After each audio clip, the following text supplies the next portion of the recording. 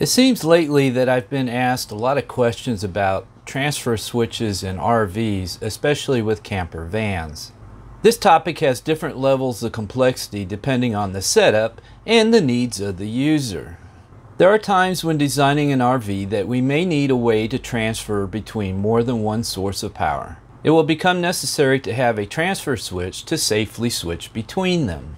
But what if we need to switch between three sources of power, and why would we need or want to do that? I have come across several cases where I've needed to do just that.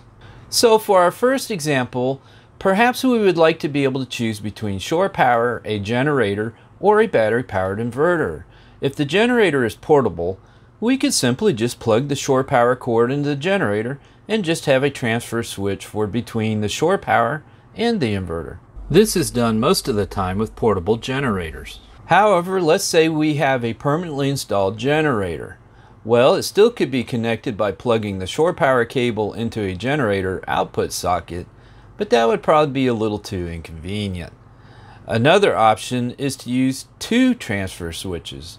The first will choose between the generator and the shore power, and the second to choose between them and the inverter.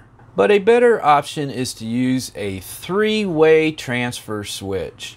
And specifically, a more ideal option is to use an automated three-way transfer switch.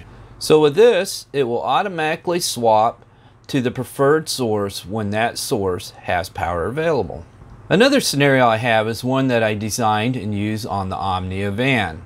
In this case, I used two inverters, one that is powered from a lithium iron phosphate battery bank and one that runs off the van's electrical system when the van is running.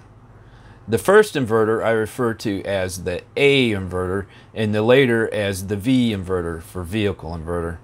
Since I use a 120 volt residential refrigerator in the Omnia van, the V inverter will provide power for it while the van is running. It can also provide power to charge the lithium iron phosphate battery bank using an AC/DC charger, the same one that's used to charge with shore power. This eliminates the need to have a separate DC to DC converter in heavier cabling, since 120 volts can carry the same amount of power with less current. So when the van isn't running and we don't have shore power connected, the A inverter will provide power from the battery bank.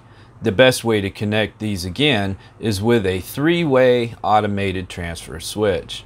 Although with the Omnia van, I use a slave three-way switch, which is controlled by a power management system.